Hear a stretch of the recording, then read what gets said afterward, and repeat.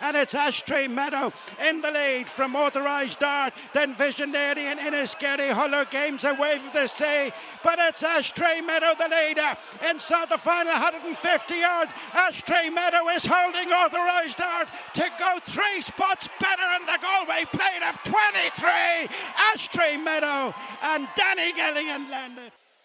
Racing towards the final furlong, still in front by 2 lengths, is Redstone Well, being followed by Cordovan, who comes out of the pack. Lon Kent the Karachi next with Cordor, and racing inside the final 100 yards. Redstone Well is going to see them all off in the Nasrallah as they hit the hill in the final furlong, and it's Shonakella who strikes the front, chased to the final 200 yards by Teed Up. Jelly Tune is finishing best of all in between them. On the outside is Brazil with Jack Finbar. Up towards the finish, it's Teed Up. Brazil on the stand side. Brazil on the stand side of Teed Up and Jelly Tune.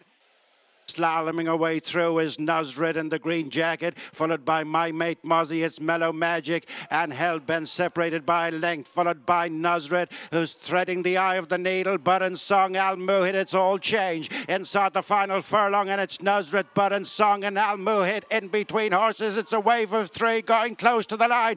Nusred on the far side of Al Muhid. Braveman's Game still in front from Foster Slow. Galopin des Champs a few lengths off them. The final fence, Braveman's Game from Foster Slow, who's coming to lead in the closing stages.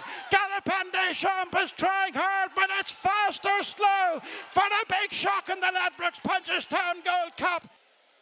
And sweeping on the near side is Gevray. Gevray will lead over the last. From on the inside is Deafy Bleu. I Am Maximus is pouring home in the centre. Dolce on the near side. And it's I Am Maximus and Paul Townend for an Irish national.